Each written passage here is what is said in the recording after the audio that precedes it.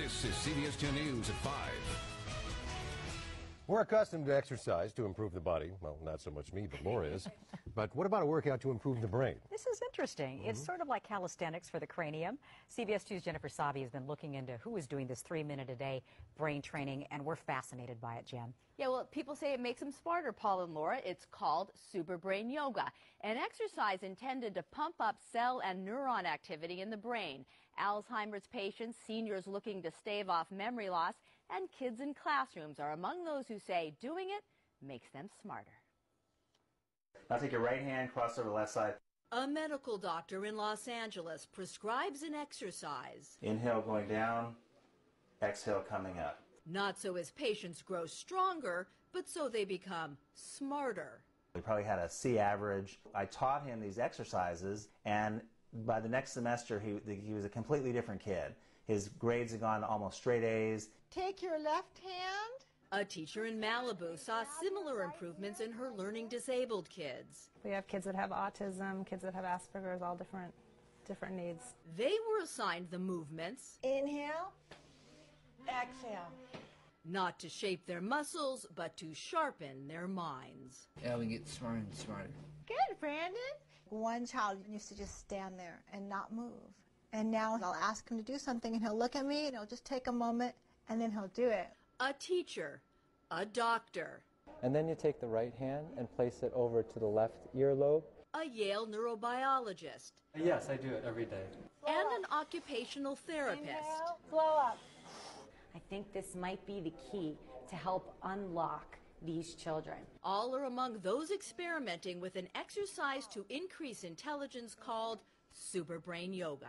I would say the Superbrain Yoga is a fast, simple, drug-free method of increasing mental energy. I learned Superbrain Yoga from Master Choa Kaksui, and I noticed in my own life it made a difference. Like, I wasn't spending as much time looking for my keys or walking into a room and forgetting why I was there. Yale neurobiology researcher Jean Eng says Superbrain Yoga stimulates neural pathways in the brain by activating acupuncture points on the earlobe. In modern terms, the brain is actually lateralized. So holding the left ear actually activates the right brain, and holding the right ear actually activates the left brain.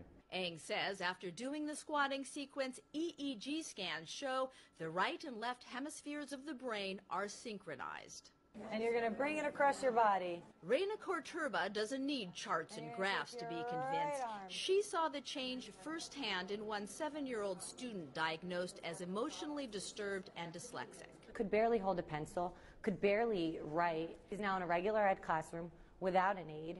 He's one of the top children in his class. This is a photo of a boy with autism and his mother who says he was transformed after starting Superbrain Yoga. And he would bite, headbutt me, kick me, punch me, run against the wall, headbutt the wall.